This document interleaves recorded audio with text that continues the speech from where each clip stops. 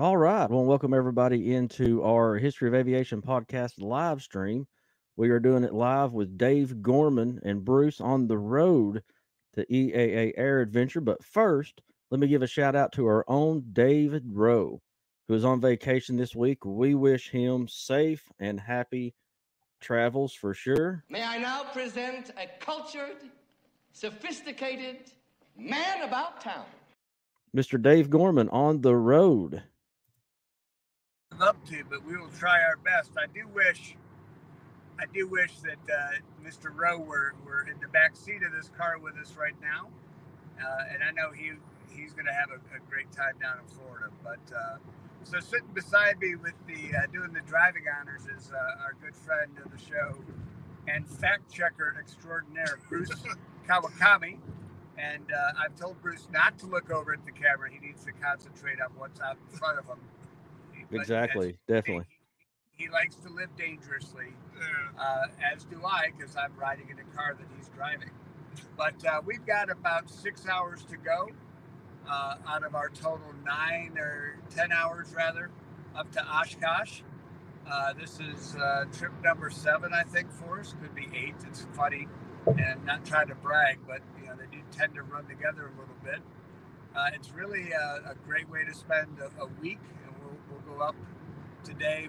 We'll be coming back next Sunday, so we'll spend 8 days up there and see 7 days of shows when all is said and done. So it's a great time, and we stayed with a friend the first couple of times we went. Now we stay at a dorm at the University of Wisconsin Oshkosh. They have accommodations there that are really kind of Spartan, but exactly what you need when you're spending most of your time outside looking at airplanes anyways. So Oshkosh is a really beautiful city, and they get overrun once a year by thousands of plane crazy people, and we're thrilled to be going back and being a part of that crowd. And we're going to be doing go ahead. Yeah, go ahead. Now you go ahead. I was going to say we're going to be doing live streams and a podcast from the adventure there. Yeah, I'll be checking in, giving a daily update, and we hope to hear from some of our listeners. If there are any aircraft, we'll try to share some lists of some of the planes that are on the field, and if there are some up close and personal walk around type things that you want us to do, to shoot some video of and show some pictures of, we could personalize that for you and get some feedback from what you might want to see. There's some fantastic aircraft that are going to be there, including some that we've seen in the past that still kind of take your breath away. The U-2 spy plane is going to come in again, and hopefully a B-52 is going to fly over. Those things are always awesome. The NASA Super Guppy, which Bruce and I got to see with David back in a few years ago in St. Louis, a year and a half ago, almost in St. Louis. This time it's going to come in during the show. Going to fly during the show, Bruce? I'm not sure. There are rumors it might arrive during the show, but it will be on display on the main plaza Monday through Wednesday. So it's going to be there for a couple of days. The Super Guppy transports things for NASA. It's a very unusual looking plane, one to look up. You just Google Super Guppy, and it's not going to take you to an aquarium shop, but I can assure you. Pretty fantastic. They're going to have an even larger cargo hauler that's going to be there. This one made by Boeing. The what's it called? The Dream Lifter? Yeah. And the Dream Lifter sometimes flies over Knoxville when it's on its way from the Boeing plant in Seattle down to the Boeing plant in the Charleston, South Carolina area. Going back and forth, occasionally as it flies over, it's at 35 or 40,000 feet. Bruce, you've managed to get some pretty good pictures of it, because even at that distance, that altitude, you can tell what it is. It's a monstrous aircraft. And what do they carry when they're flying from plant to plant? What do they put in this thing? Well, it's parts for the Dreamliner passenger jet. So the 777? 787. 787. So it's built in different locations, and they move the parts around.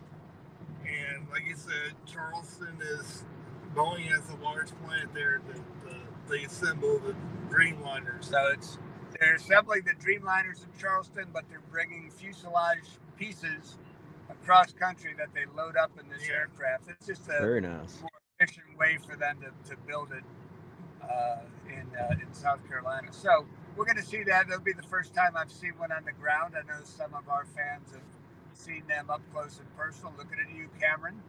And we're excited. We hope to be able to do a live remote with Cameron, who is a great kid out of Knoxville who loves aircraft. He and his family are going to be at their very first AirVenture. They're coming up, I guess they'll be in Friday.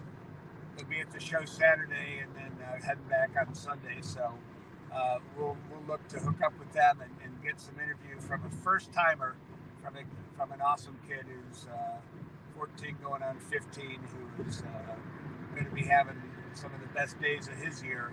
very much so. We'll get some update from him on that. So some really cool stuff. None of the jet teams are performing, but it doesn't matter when it's AirVenture. There'll be over 10,000 aircraft on the ground. Big displays of current and former active military aircraft. There'll be World War II airplanes. There'll be Korean War airplanes. There'll be Vietnam War airplanes. Going to be some big aircraft, MiG-29s and MiG-23s, MiG-19s that'll be flying. So some really, really cool things coming up that we can't wait to see. Definitely, and we'll be doing updates from there. We'll let everybody know on all the social media what times we'll be going live for these remotes from EAA AirVenture. Absolutely, can't wait to update you guys. And please, as we said, in your comments on any of those platforms, let us know if there's anything there that you want to see. Once I get a chance and get settled, I'll make some lists of some of the things that are on the field that I'll post, so you can know what we can see. Okay. Good deal, and we'll definitely keep all that updated. And you guys be safe. Will do. We look forward to catching up with you in about 24 hours. Sounds good. And in this case, thanks for watching the History of Aviation podcast. See you guys. Absolutely. We'll see you.